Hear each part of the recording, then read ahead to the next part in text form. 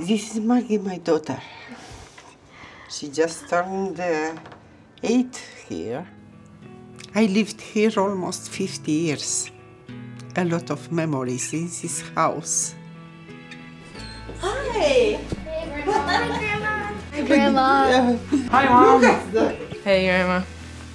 My family is not very big, but it's everything for me. Thank you. Oh, Sunday lunch, it's a big tradition here. Thank you. That was great. Yeah, did you pass me the butter? Yeah, sure. Just get it. Yeah. Your dad did the best coffee in the world. Yeah, it is. Mm-hmm.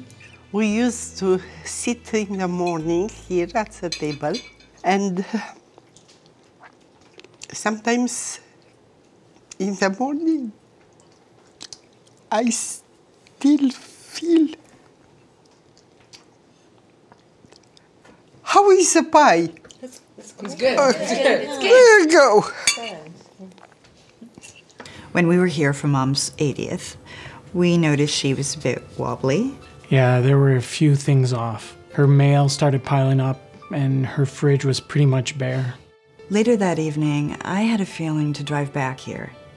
I found Mom sitting on the stairs to the basement. The kettle was on, it was almost empty. She said she was just trying to rest, but then she couldn't pull herself up. She was there for 2 hours. How can you take care of your parents if you've got children and you work full-time? See you next week. Love you. Bye, Grandma. I lived here. I raised my family here.